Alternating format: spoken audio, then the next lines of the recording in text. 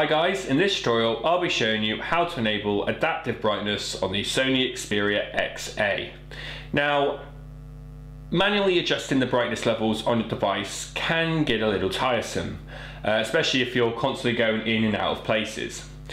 What you can do, however, is use the adaptive brightness setting.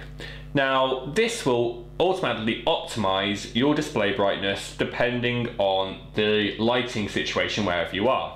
So if you're going in, like I said, go in and out of places, this will help keep it adjusted without you having to manually do it yourself. It's incredibly handy, trust me. Now to do this, open up Apps and select Settings.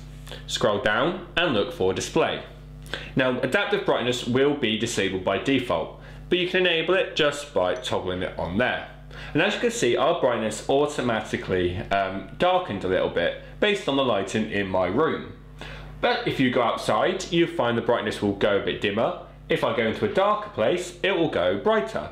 Like I said, it does it all automatically, and I highly recommend you have this enabled.